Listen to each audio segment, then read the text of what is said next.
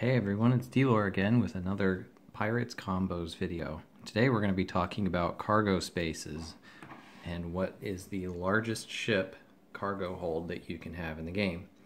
So we're going to definitely go through these ships that you have here, and some key abilities are going to be Cargo Master. So that's going to pretty quickly limit us in what ships that we can look at.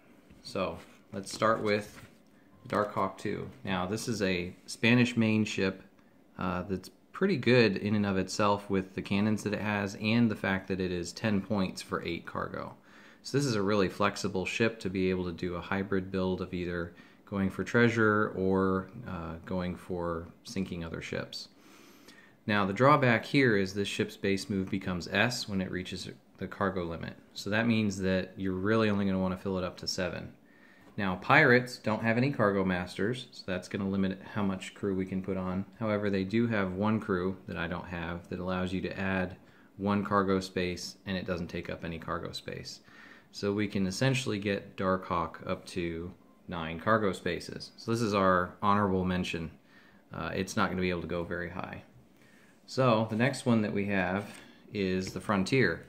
Now, this one technically could have the largest in the game because of the generic Cargo Master. And Americans are the only ones that have a generic Cargo Master.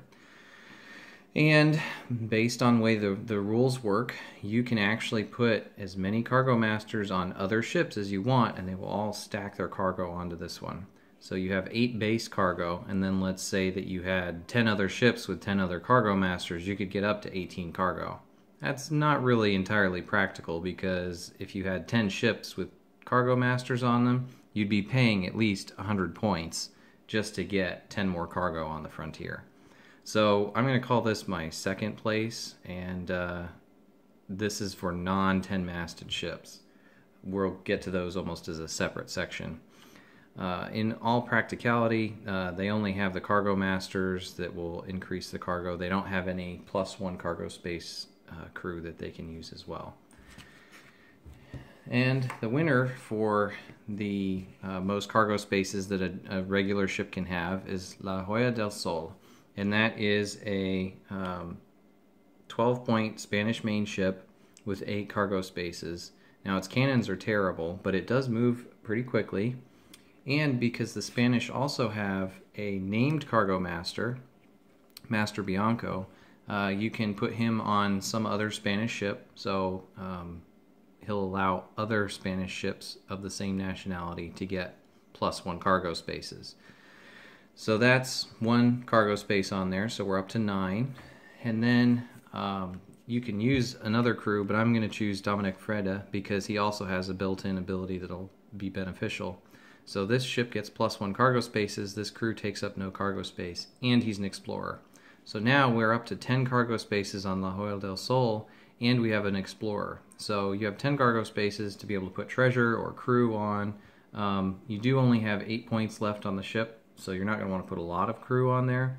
And its cannons are not very good, but as far as being able to haul treasure, you might even be able to go to 2 islands before you have to go back to your home island. So this is our first place non-10 masted ship with 10 cargo. So keep that in mind, that we're starting with 10 cargo.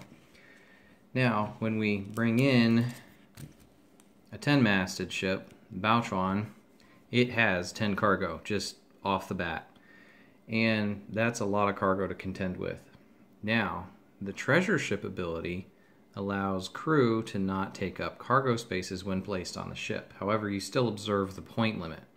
So we're going to abuse that a little bit, and we start with 10 cargo spaces, and then we have a link from Admiral Zheng, and he's linked to the Baochuan. Links generate +1 cargo spaces. So now we have 11 cargo spaces. We've used up only 6 of our points. So we're going to just try and stuff as many Jade Rebellion crew as we can on there and push the cargo limit as high as we can. Now I don't have all the Jade Rebellion crew that we're going to use, but we're going to start with Dragon Eyes. Dragon Eyes is a 10-point crew. You'll notice he has a link to the Nameless, and he doesn't take up cargo space, so it doesn't really matter how many crew we put on this ship. So we put the Nameless on there. That's another 4 points. Gets us another cargo space. So we're up to 12. And then we also have Shap ng-Tsai, which is a crew I don't have. He's linked to all Jade Rebellion ships, so that gets us another cargo space. And then we have Cheng, who is on the back of this card, and he's linked to Cheng Pao. Cheng Pao is linked to Ms. Cheng, and it says this ship gets +1 to her cannon rolls against any non-Jade Rebellion ship. So this is even a really good crew to have on the ship, in and above everything else. And then when we put Ms. Cheng on there, she is a 0-point crew that becomes linked to another crew on the ship when you place her on the ship. So she's a limit reroller. And so now we have Cheng Pao is linked to Ms. Cheng. That's a cargo space. You have the Nameless is linked to Dragon Eyes. That's a cargo space. You have Shap ng-Tsai and Ms. Cheng, each of those giving another cargo space. And then you have Admiral Zheng himself giving you another cargo space.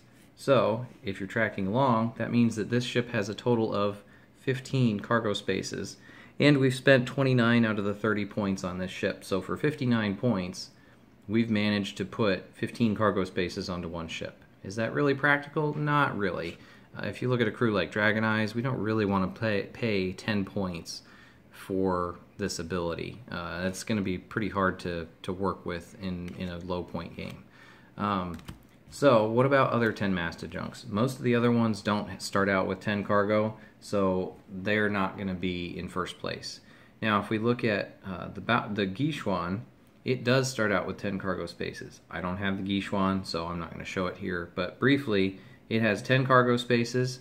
However, there's nowhere near as many links that you can get. I take that back. There's probably quite a few links that you can get on there.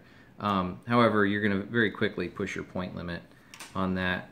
I had just Davy Jones and Sammy the Skull from Fire and Steel, and the Davy Jones is from At Ocean's Edge. Both of those are linked to all cursed ships. And then you could start pairing off crew that are in the cursed faction that are low points and linked to each other to push that cargo limit higher. So you might be able to get a higher cargo limit, but there are a lot of expensive cursed crew, and I don't have the Guichuan to be able to show that off.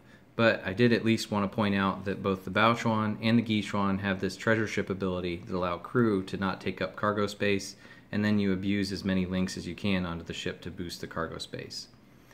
And finally, this is not really practical because, again, you're spending a lot of points just to get an extra cargo space. Now, some of these abilities are pretty useful, but the Nameless on the Baochuan is pretty useless. Getting +1 to your boarding rolls when you've already got a 10, nobody's going to be able to beat that unless they have some unique treasures or a lot of anti-boarding roll stacks that are going on there. And then if you look at something like Cheng Pao, his ability is fantastic for a ship like this. Being able to get +1 to your cannon rolls against any non-Jade ship. There's very few Jade ships in the game, so that's almost always going to give you +1 to your cannon rolls. Alright, so for next time, we're going to do something a little bit different. And we're going to find the Carolina, which is from the Pirates of the Revolution, and we're going to try and get it to have its schooner keyword back. So if we look at the Carolina, you can see that it has no schooner keyword, and it's a schooner type. So how do you think we're going to do that? Tune in next time to find out.